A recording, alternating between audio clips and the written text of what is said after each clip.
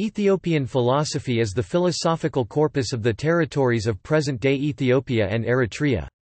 Besides via oral tradition, it was preserved early in written form through Ge'ez manuscripts. This philosophy occupies a unique position within African philosophy. Beginnings of Ethiopian philosophy.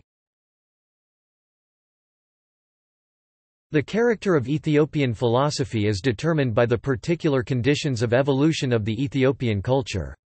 Thus, Ethiopian philosophy arises from the confluence of Greek and patristic philosophy with traditional Ethiopian modes of thought.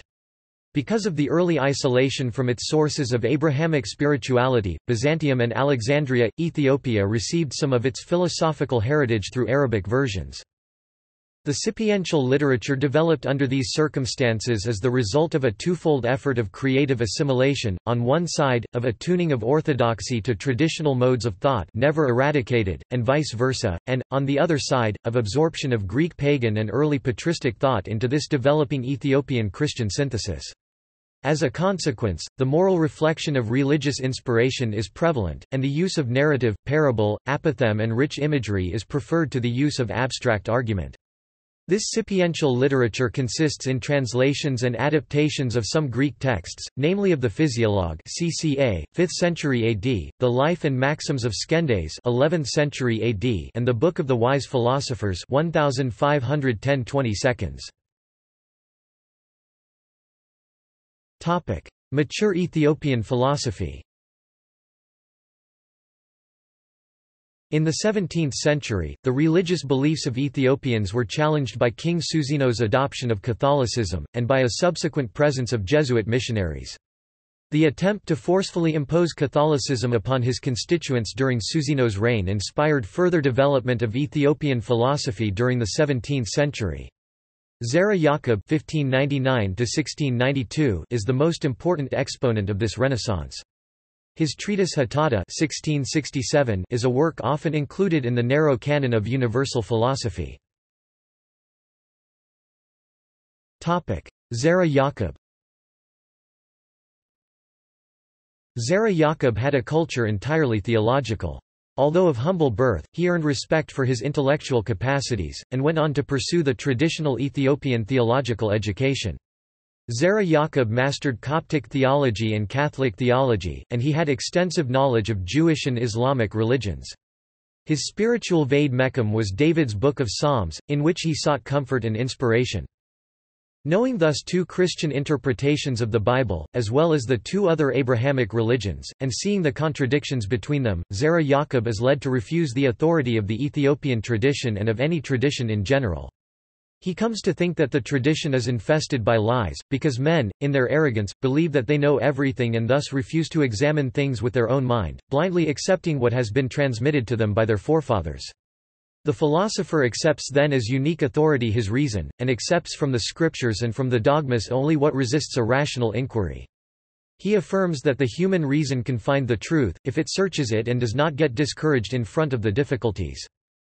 Thus, by his piecemeal examination, this is what Hatada means, Zara Yaqub arrives at an argument for the existence of God, an essence uncreated and eternal, based on the impossibility of an infinite chain of causes, and at the conviction that the creation is good, because God is good.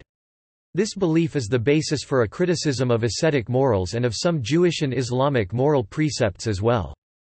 By identifying the will of God with what is rational, Zara Yaqub rejects most of these moral precepts, e.g. concerning polygamy, or fasting, or sexual or alimentary interdictions, as blasphemy.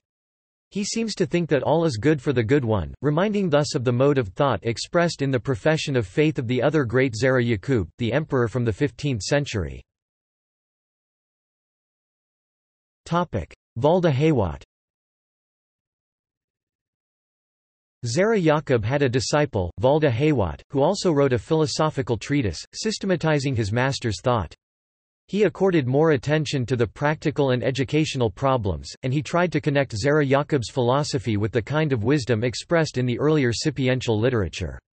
Valda Haywat recurs intensively to illustrations and parables, and many times the source of his examples is the Book of the Wise Philosophers.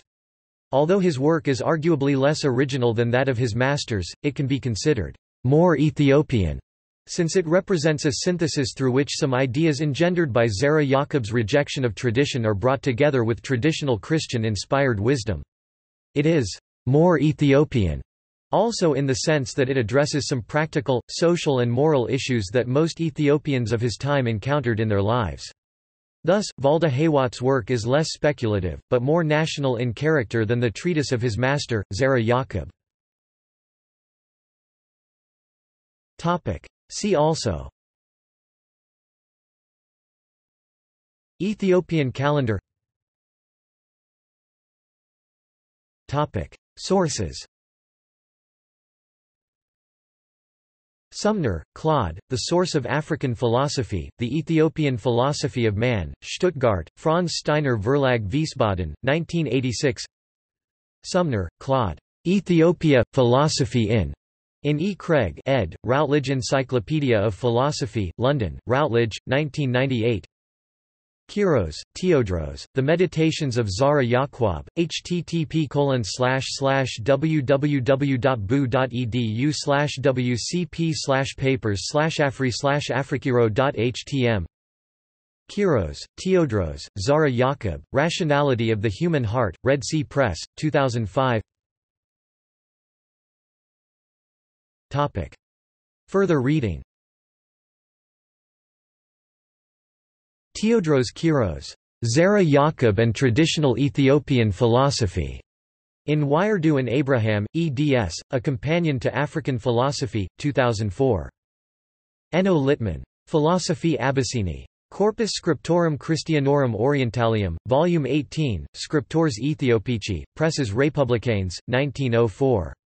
Contains the Ge'ez text of the treatises of Zara Yaqub and Valda Haywat. Claude Sumner, Ethiopian Philosophy, Volume 1, The Book of the Wise Philosophers, Commercial Printing Press, 1974. Claude Sumner, Ethiopian Philosophy, Volume 2, The Treatise of Zara Yaqub and Valda Hewitt, Text and Authorship, Commercial Printing Press, 1976. Claude Sumner, Ethiopian Philosophy, Volume 3, The Treatise of Zara Yaqub and Valda Hewitt, An Analysis, Commercial Printing Press, 1978. Claude Sumner, Ethiopian Philosophy, Volume 4, The Life and Maxims of Scandies, Commercial Printing Press, 1974.